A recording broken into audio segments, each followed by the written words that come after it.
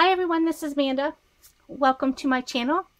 And today I have one of the mini books that I've made using an not an envelope type page, but more of a one sheet page type of mini album. I don't know really how to explain it other than that, but it's something that I've done in the past, but I gave the album away before I was even on YouTube. So I recreated another one, but using a different paper, and I wanted to share it with you. I did see somebody else make this style like many years ago, and unfortunately I really do not know who did this or if it was somebody's original idea, but I do want to share it with you today because it was really fun and I enjoyed making it, and so I want to share it. The type of paper I'm using is the Primrose paper from Die Cut with View. And if I get the full entire name, I'll put it down below so you'll know what it is. It's not one of their newer lines. It's basically, I think, one of their ones that's kind of a couple years old. But the paper is gorgeous. It's beautiful. And I really enjoyed using it. And in fact, if you recognize it, I made a mini album out of a Girl Scout cookie box, and it's on one of my other videos, but it used the same paper. So I did not put a lot of adornments on the front or enhancements or embellishments because I loved the glitter and the simpleness of the front of this book. And it's just got, it says I love you. It's perfect for pictures. The sides, I have the Tim Holtz mini rings. And I like using the mini rings more than anything else because it keeps everything nice and tight. But I think that I may have to go to a bigger ring just because once I put pictures in, it's going to be really tight, or even stuffed more. And you can see it sits like this. So the ribbon is one of my favorites. It's from Dollar Tree.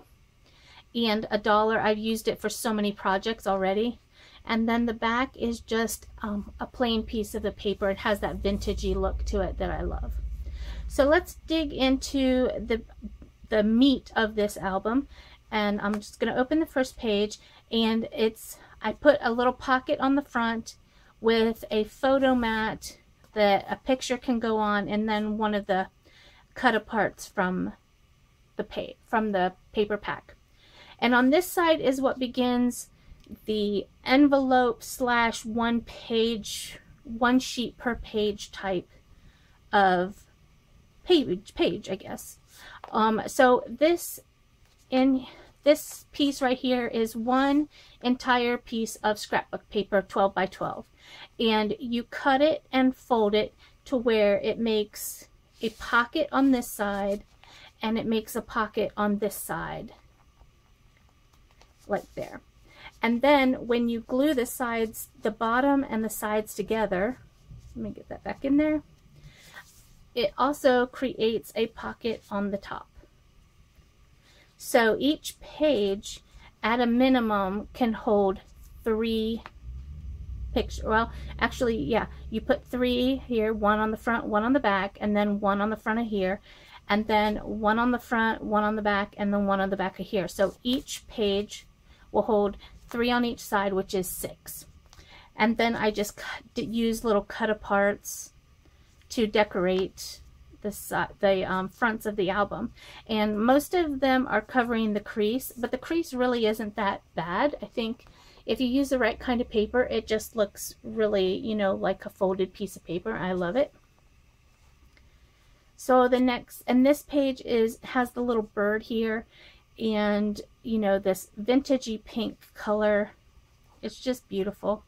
This page is made from the blue and cream ledger style paper that has the pink roses on it, and I put this kind of, I guess this is kind of like an argyle print, but it reminds me of like a court jester.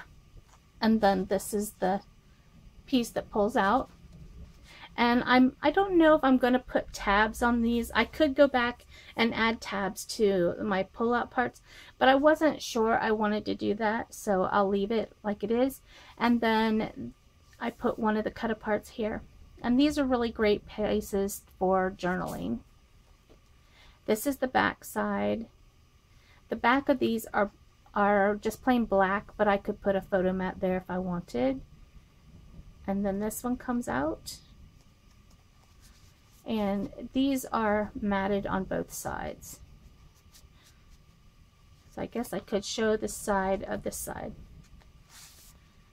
And it's just like that. This one has that plain brown print. And then on the back of this one I have the music notes, so it's like mint with music. They slide in and out nice and easily. So the next page we're going to flip over, another little place for journaling here. And then I have like a nice little decorative piece, and it looks like a calendar. And so it's really pretty. And I backed all these little pieces on black cardstock. The front or the top has like a tossed pink floral print. And this pocket, I love this pattern. And I just rounded the corners. Oh, here's the back. I just rounded the corners, but I actually could do an even more intricate pattern. Like if I used a Fisker's corner pattern or something like that, I think it would be pretty.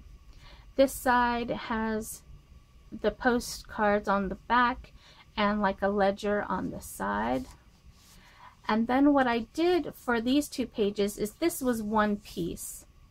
So I cut it in half and then I matted it on these three sides so that it looks like it's one piece.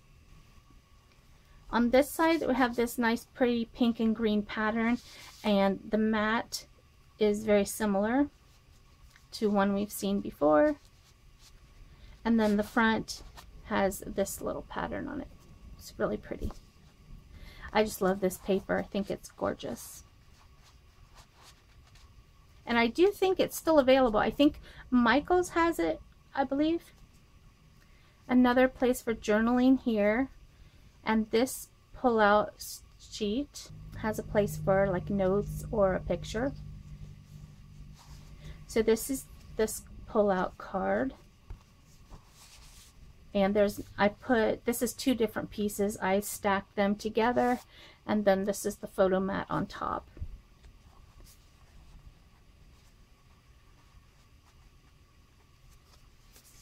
This page is just beautiful. It's like the other half of this one that has the pink and the glitter.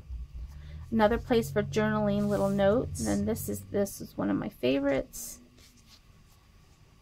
And then we get to the last page, and you can make as many of these pages as you like. I did 6, so it takes about 36 photos, and then some on the back, so I could probably fit 38 to 40 photos in here if I really tried. And this one is a cut apart that I kept here, and this is the pull-out card and the back. The front is the pink color with the vintage markings. And then the back of this sheet is that pattern that has like this lace, and this is glittery and it has a texture to it to make it feel a little bit like lace. And then this is the photo mat on this one. And then on the back cover of the book, I have another pocket the same size using this paper here, which is beautiful. It's one of my favorite patterns. I have just a photo mat here, and then I decorated it with some cut aparts. And I can put ephemera in here. If I go on a trip, I can tuck little movie tickets or anything inside any of these pockets. and I could add different things to the front here. Nice journaling spot. So I really enjoyed making this book. It was really fun. If you would like to see a demo, I'll put it in my rotation, so to speak.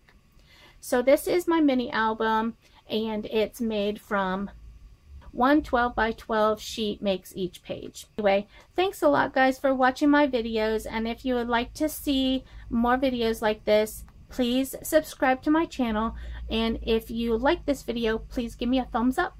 Thanks a lot guys, and I'll talk to you later. Bye bye.